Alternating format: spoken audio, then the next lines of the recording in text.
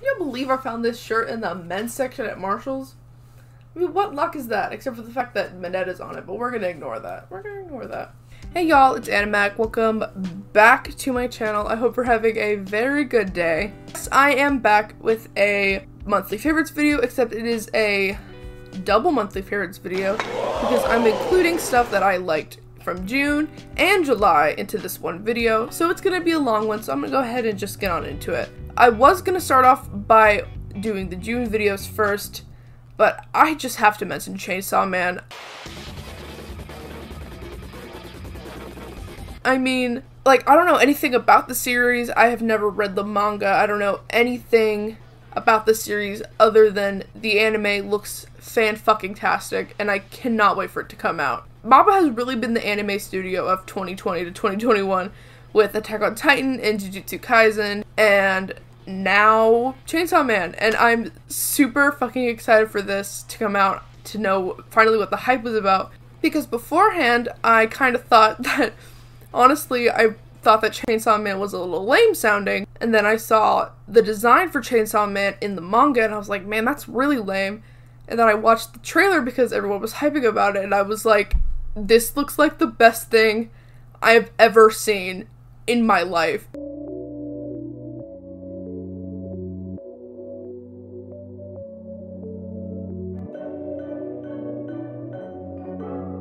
It's so beautiful looking. So I'm so excited for it to come out.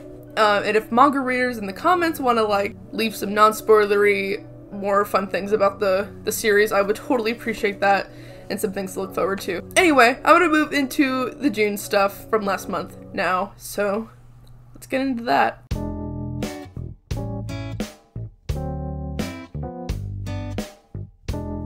Oh, Pride Month. What a good month to catch up on queer anime while I was waiting for the dub to catch up on it. Basically, the story is Longest from Canada, Reki's from Okinawa, and the two come together, and Reki makes the two of them bond over skateboarding. This is it's just a very sweet series. I think everyone needs to watch it. All the characters are very funny, and seeing the various character developments and rise and fall of relationships is just so nice. I think one of my favorite plot points, even though it's the saddest one, is Reki feeling like he's falling behind his friends. It's a very relatable plotline that makes sense with the story, with Longa having picked up skateboarding so quickly after having it been revealed that he was a snowboarder. Longa picked up skateboarding so quickly that he ended up on the same level as Cherry and Joe in like 2 months, and that's just a crazy thought. I can't even imagine. It's just very sad to watch someone who was so thoroughly into skating just totally fall out of it because of a fear that his friends were becoming better and leaving him behind. But I'm so in love with this anime, and you definitely need to watch it. I'm so excited for that anime project to be released, and the 2 stage plays! Oh my god, I'm so hyped. I'm so excited. Getting to see this in the theaters in April was seriously a joy, but getting to watch from the comfort of my house is 10 times better. I'll try not to make this segment as long because I'm pretty much going to be saying what a lot of people have already said already about this movie because it's been a couple months since it's been out, and I feel like a lot of Demon Slayer fans have seen it up to this point already. The movie is a continuation of the end of season 1, with Tanjiro, Zenitsu, Inosuke, and Rengoku, the Flame Hashira, meeting on the Mugen train to solve all the mysteries of the missing disappearances and other things like that. Where do I even begin with this movie? First of all, the animation is just flawless, as always, with Demon Slayer. It's just so visibly pleasing to look at. It's such a beautiful movie. UFO Table is, like, truly on top of their shit, and I give them praise. I give them praise. Thank you, UFO Table. But the soundtracks just tied the movie together so beautifully. Whether the music was badass or action-packed or orchestral and sad, it really just, the music made the movie so special, and it made a lot of the scenes work so well. You just listen and watch.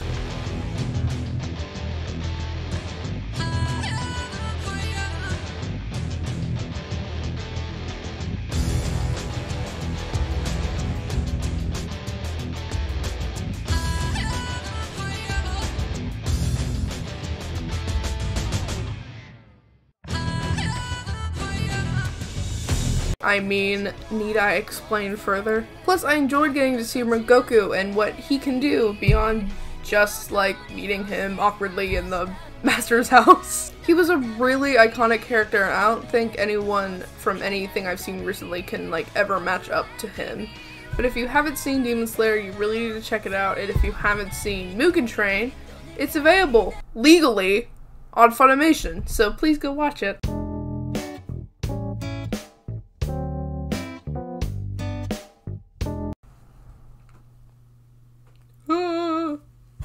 The AC went off again.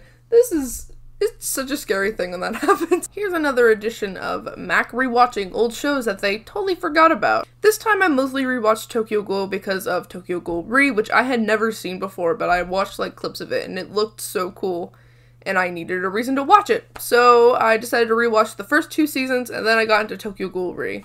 In this video only, I will only be talking about Tokyo Ghoul Re because I'm pretty sure majority of people have seen the first 2 seasons of Tokyo Ghoul. So I'll only be focusing on season 3, and there's a lot of spoilers. So I would recommend skipping to the next segment at this time stamp if I can get it right. So yeah, just skip there. Akira-san, Arima-san, boku ni yuki o. This is set 2 years after the end of season 2, and we're introduced to a very new CCG that allows ghouls to work within their ranks, and that's kind of fucking cool. Although it's only a half ghoul called kinks, which are kind of like Kaneki in the sense that they are surgically modified to become ghouls, except it's, you know, done legally and with consent, and they know what's gonna happen to them. Also, they're allowed to eat, like, human food, which was never explained, but there's a lot of scenes of Heise, like, cooking it up in the kitchen, and they eat it, and I'm like, how? What? Anyway. And they're also ghouls who fight other ghouls, so they're, you know, that's the whole point of the CCG. We're also introduced to this Quinks squad, who is led by Heise Sasaki, who we're shown is to be Kaneki, but is going by a different name, a different personality. I'm gonna be completely honest, this season was confusing as shit. There's just so much happening and so much going on. It made it, like, hard to watch at some points because my brain, things were just, like, flowing evenly. It was kind of like very jagged. Like the flow of the story. It also seemed like a lot of ghoul science was being changed around a lot to make shit edgier and fit more with certain characters. Like, I can't even give like a full review of the season because I don't even really know what happened. And you know what, maybe that doesn't even mean it's bad, maybe it just means I didn't watch it closely and I need to rewatch it at some point. But you know what, I'm just happy that Kaneki and Toge got their happy ending. I mean, that's literally all I want. That's all I wanted for them, because they've gone through so much shit. This has got to be one of the saddest anime films and World War II films that I've ever seen. It was like one of those nights where I just couldn't sleep. And so I decided to watch something that, like, I had heard was really sad, and I knew it was probably gonna be really sad, and so I watched all hour and 25 minutes of it anyway, and there I was, bawling at 7 a.m., haven't slept yet. And you know what, maybe I wish I didn't watch it at the time I watched it. Maybe I should have watched it when I was more mentally prepared. The movie is set in late World War II Japan and follows Seita and his little sister Setsuko as they try to survive their way through the war. When their mother dies from some super serious burn injuries and their father is out in the Navy fighting in the war, they are forced to stay at a super strict aunt's house, and they try their best to make good out of a really extremely dire situation. I watched this movie twice in a day and sobbed both times watching it. It's an extremely beautiful and powerful movie. It's just so sad. It's not very often that a World War II movie shows a completely different perspective of what the war was like, because I feel like a lot of World War II movies are focused on like 1 or 2 different topics, but it's never that they go to the eastern side of what the war was like, because it was bad. It was just bad. There's also a very kind of sad innocence to this movie, with Seita doing everything in his power to prevent Setsuko from seeing everything about what the war was really doing to them and how dark it really was. And Seita does everything in his power to provide for Setsuko and giving her what she wants and a little bit of what she needs. Like, I cannot stress enough that I feel like this movie needs to be watched by everybody. There's is a legal way to watch it, but you have to pay for it. So as much as I hate doing this, I watched it for free on YouTube. If you just search Grave of the Fireflies full movie, you'll find it. I really hate watching anime illegally, but like, or not from a legal source, but this was like the only way I was able to watch it without having to pay a couple dollars that I don't have right now to watch it. But I really do recommend that you watch it if you can. Just please do. It's so impactful. Like, it has changed the way I think about things. So yeah, just please watch it if you can.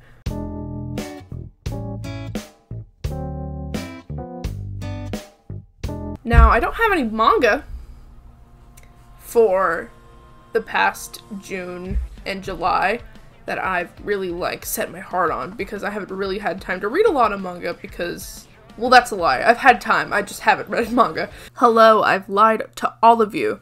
So I just realized I just ended the video, but I realized I never got Boys Who Run the Riot. I didn't get that one I've actually read and started reading.